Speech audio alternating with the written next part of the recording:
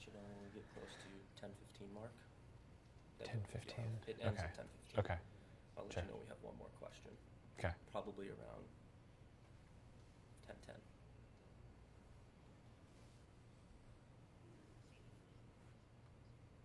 Copy that. Eric, confirm you're going live. Eric's welcome.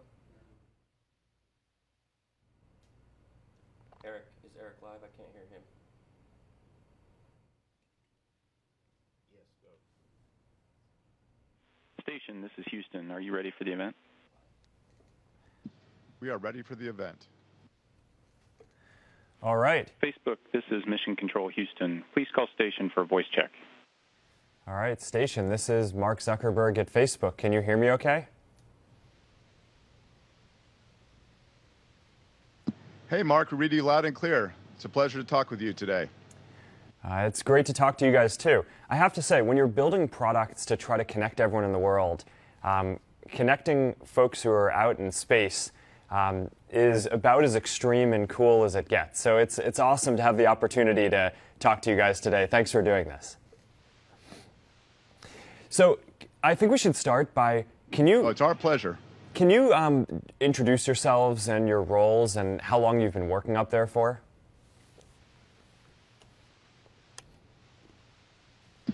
Yeah, sure. My name is Tim Coper. I'm the commander of the International Space Station for Expedition 47. Tim Peake and I arrived on the 15th of December, and we've been working up here for about 169 days. What a great place to work and live. And Tim Peake is one of our flight engineers. Jeff Williams is a flight engineer as well, just arrived a couple months ago. And this is his fourth flight in space, third time on the space station, so a great person to have on board. This is my second flight, Tim's first flight here, and we have 3 cosmonauts on board too that are at the other end of station that make our complement of a 6-person crew. Nice. So let's start with a couple of questions here about the science that you're doing on board the space station. So what kind of research are you doing in space that we can't do anywhere else?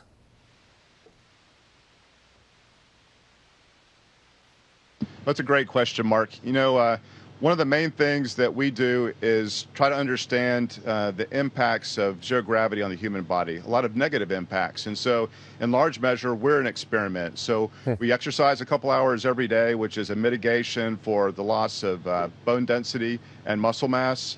We have our eyes scanned because there's issues with your eyes as a consequence of zero gravity, and several other things that we do on board to try to make sure that when we go beyond low Earth orbit, we fully understand the implications of zero gravity on the human body. But well beyond that, we do lots of basic research up here as well, because when you remove the gravity component to a lot of physical phenomena, you learn a lot of things. So we have physical science experiments that range from combustion to fluid flow, to microbiology, and so we're learning a ton, and we expect that to pay dividends long term in terms of benefit for our planet. All right, so I'm curious to hear about what kind of technology you guys are working on that's going to help us travel to Mars. Beyond, of course, all the communication technology that we're working on to be able to connect with you guys to make sure that that works.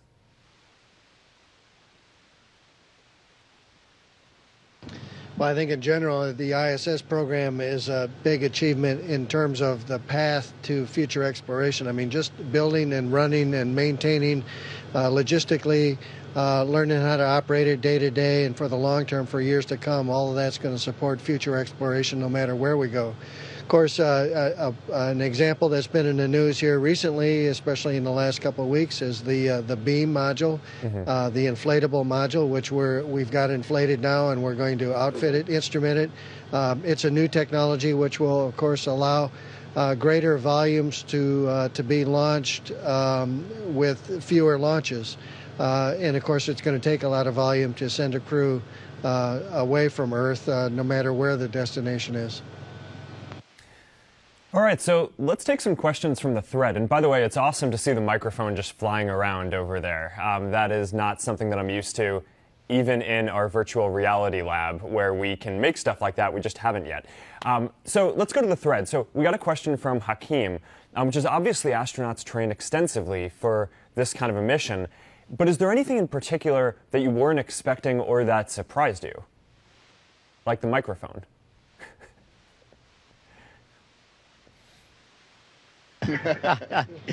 Yeah, that's a good question. And for myself, as a rookie astronaut on my first flight, there were so many new experiences. The training is phenomenal, and we have a wonderful training team all around the world in all of our international partner sites. But it's the real experience of launching in a Soyuz rocket and seeing that first orbit of planet Earth, going through sunset, seeing a moonrise, seeing a sunrise. It's just, you can't put into words how beautiful the planet is from up here, and also having the privilege of seeing it change over the nearly 6 months that we've been up here now already, and seeing the northern hemisphere going from winter to summer, seeing thunderstorms at nighttime, the aurora. I mean, it's just absolutely incredible. So I think it's all of those kind of elements that the training really just can't prepare you for. I have to say, I think it's amazing how precise everything that you guys do has to be. So just getting ready for this live today, which, by the way, is the first live that we've ever done to outer space, so that is awesome. Normally at Facebook, sometimes we run a few minutes early or a few minutes. Sometimes we start as much as 10 seconds late in our events. And I just thought that was the funniest thing. But it's amazing how precise you guys need to be in everything that you do to make things run safely. So, all right. So let's. So what's the next question that we should go to? We on the thread, Martha has written in. My second grade students in Florida, she's a teacher, want to know how do you talk to each other if you're all from different countries and speak different languages?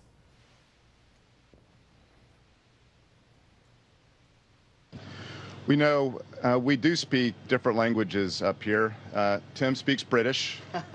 We speak American. No, but seriously, we have 3 Russian cosmonauts on board, and we've had a whole host of different international astronauts up here. Japanese, Canadians, Germans, all kinds of European astronauts. And as a consequence, we have to be able to communicate. But typically, when we do our training, if it's a German or Japanese or Canadian or American training, we speak English. When we go to Russia, we speak in Russian. And so we all speak Russian to varying degrees of skill level. Our Russian cosmonaut friends speak English very well. And so when we get together, typically on board, we'll speak either Russian or English or maybe a Ruslish, a combination of both. But it's very important for us to communicate. And in fact, that's probably the biggest aspect of our job up here, is to make sure that everybody is on board and synchronized. Just like you said, it's important to be on time and to have things done well, but that's all done through effective communication, and that's really done by us knowing each other's languages, at least Russian and English, well enough that we can train in both those different environments. Very impressive. So in addition to being top scientists and in great shape and very precise operationally, you also need to be linguists. So let's go to another question on the thread, which is a little more fun, is do food and drinks taste differently in space?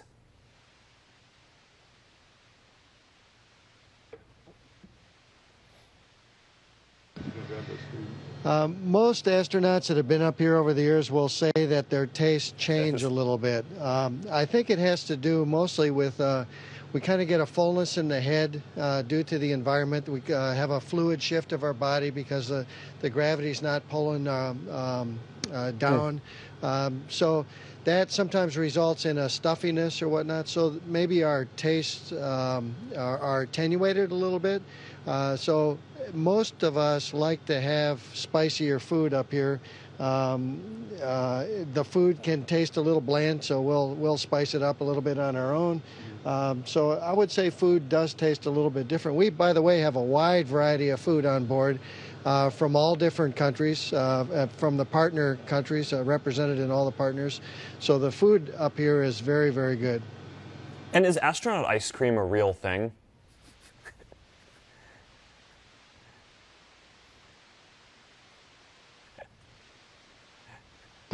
We know that astronaut ice cream that you buy in the gift store, that powdery stuff, yeah, that's not real. But we've had ice cream on board. When SpaceX came up, they delivered a bunch of ice cream in a freezer, so that's been quite the treat. I think we're down to our last few bars. We're trying to ration it.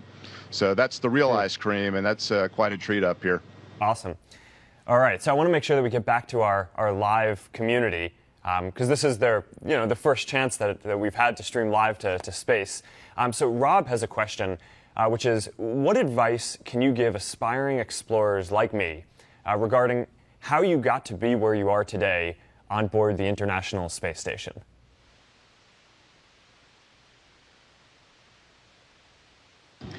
You know, that's a question we get asked quite a lot. And if you look at the astronaut corps, not just in one country, but all over the world, we all come from so many different backgrounds. Some people have come from scientific, from engineering, from aviation, medical doctors, maybe teachers. The one thing that we share in common is that we're very passionate about what we do. And we've worked as hard as we can to get where we are. So to any young people who are aspiring to become an astronaut, to become explorers, or just to go into the space industry, I would say just focus on what it is that you're good at and what you enjoy, because if you enjoy something, that's what you tend to be best at. Work hard at it, be passionate about it, and you'll get where you want to go. Yeah, I agree. I think it's a lot of the same stuff for becoming an entrepreneur as well. So one question that I have is I've heard that you guys use social networking and social technology quite a bit to communicate with people back down on Earth. And I'm curious to hear how that goes, how the internet connection works, and basically, do you have any feedback for me on how we can make the service better for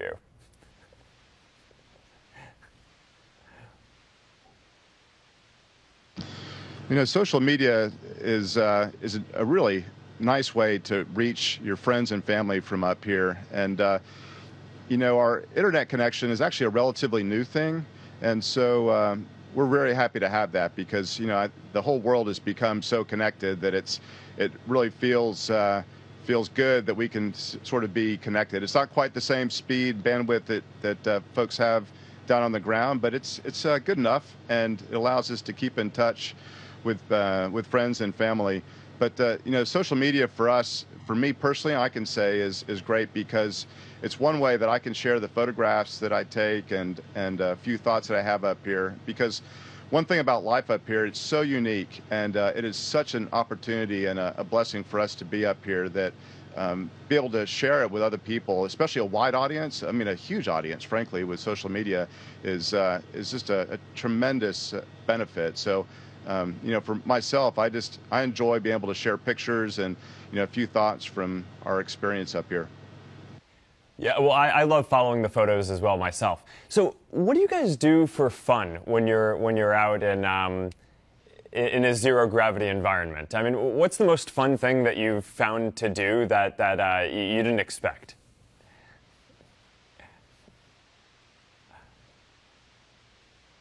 Well, we do a lot of things that are fun. Actually, none of us get tired of viewing the Earth from up here, so we spend a lot of time in the windows studying all the details of the Earth.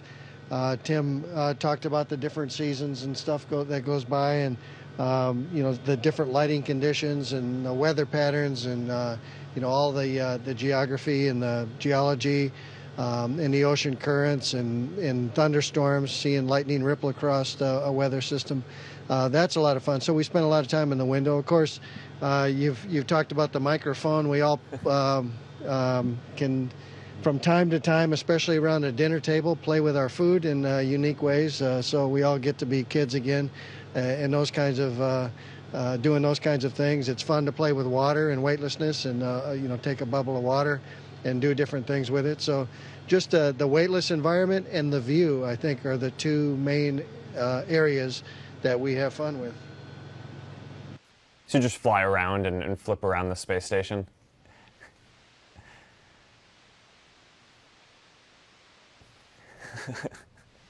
There you go. That's what I was looking for. All right. So going back to a science question for a bit, thank you guys for doing that, by the way. I think it would not have been a complete first live to space without some astronauts flipping around in zero gravity. So going back to science for a second, and you were talking about how a lot of this is experimenting on the human body to see what it can take in space. What's the longest period that any astronaut has remained in space? And what are the experiments that are being conducted geared towards future, longer space travel and exploration?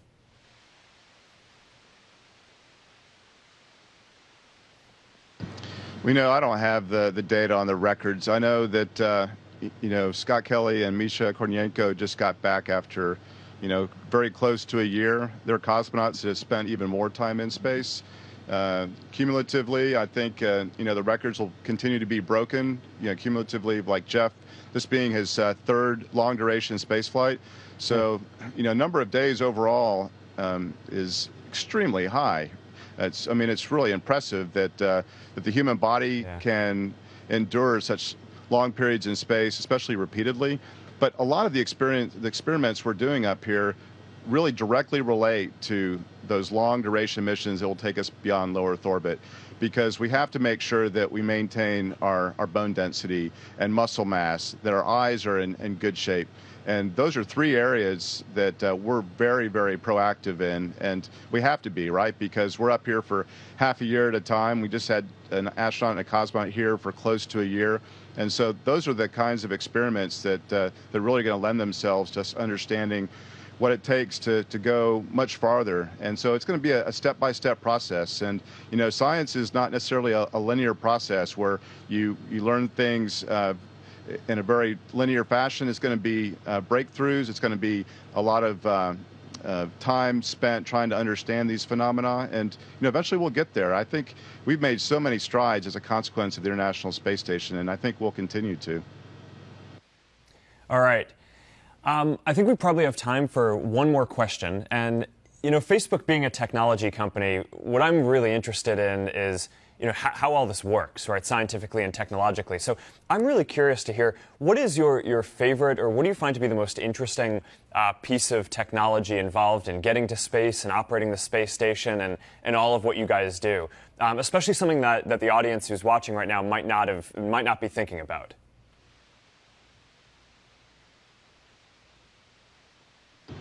Wow, that's an interesting question, because actually some of the most exciting parts of this mission have been the very basic technology. For example, the Soyuz rocket, which hasn't changed much since the 60s, but I can tell you that was a fairly exciting way to enter Earth's orbit. But of course, the space station is constantly being updated using cutting-edge technology. And we had the opportunity recently to actually use virtual reality technology around the space station, which is quite incredible, to put this, this headset on and to actually you see waypoints around the space station that remain where you put. You can use view procedures, for example, have 3D mapping of the space station, have ground mission control, being able to point things out to you. So that really has got a large potential for future operations, I think, on board, and it's something that's quite exciting. All right. Well, I just want to take a moment to thank you guys. This has been an incredible experience. It's the first Facebook Live we've ever done with people from outer space, or in outer space. And it's amazing that this worked. And so it's a testament to all of the technology and work that folks at NASA are doing, and everything that you guys are doing to make it so we can really push the frontiers of what humanity understands and can explore. So, from someone here on Earth, thank you for all of the work that you're doing. It's really important, and I hope the rest of the trip goes well and safely, and that you learn a lot of good stuff from the experiments that you're doing. Thank you so much.